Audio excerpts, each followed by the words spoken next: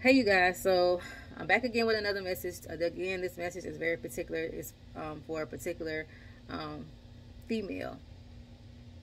Um, you will know who this is for because God is very detailed. Um, but this man is trying to pursue you, and you are already talking to someone else. And you will know who this is for because God showed me a camera, like a Canon camera. So you must like taking pictures with that camera, or you are into photography. Um, and God is saying that this guy that's really trying to pursue you, other than the guy that you're currently talking to, do not engage.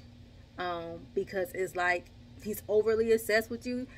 He's coming off very pleasant and very kind, complimenting your work, your photography, and stuff like that. But it's giving you a weird vibe. God saying that's your discernment. It's giving you a very, very weird vibe. Um, and God is saying that's your discernment.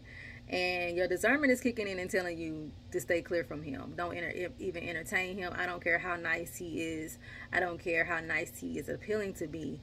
You are already talking and dealing with someone, because what he is doing is he's coming in as nice, but he's really a sheep, and he's really a wolf in sheep clothing.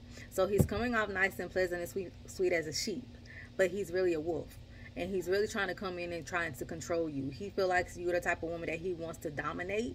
Some men are like that. They're very intimidated by other women, so they try to come in and try to dominate. But you are talking and dating somebody else that you are really into, that you are really feeling.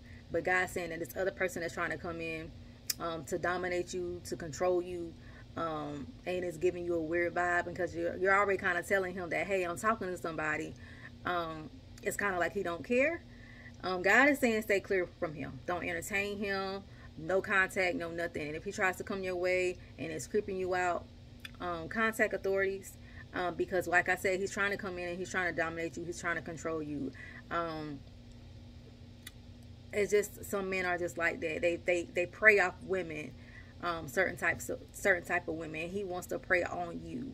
And God is saying not so. And I honestly believe in my heart that the guy that you're talking to now, that you really like and you really find interest in, I have a feeling in my spirit that that's your husband. But I always take these messages back and confirm. But God is saying stay clear from this other man. And that's the reason why too he's probably trying to come in as strong as he is, because we got to understand the devil knows what is about to happen and what's about to take place. That's why we always have to pray. We always have to walk into the spirit of discernment. And this particular guy that you really are dating and that you really are really into, might just be your significant other, might just be your spouse, and might be getting ready to the point where he's going to ask you to be really, really serious, and to be in a committed relationship, and then it's going to lead to engagement and marriage. And that's why this other guy is trying to come in, and he's a wolf in sheep clothing. He's trying to come in and block what God has for you, and God is saying to stay clear from this man. If you got to block him from contacting you, social media or whatever, do it, because that's what he's trying to do. He's trying to come in and distract you, and he's trying to come in and control you and dominate you and block the blessings that God has come in your way. And like I said, you will know who this message is for. It's very specific because you deal with photography. You love taking pictures. You have like a Canon camera that you take around with you a lot. So God is saying to stay clear of this man. Do not entertain him, and block if you need to, okay? And if it gets to the point where you need to contact authorities, contact authorities, all right? All right, you guys, I love you, and I will chat with you all later.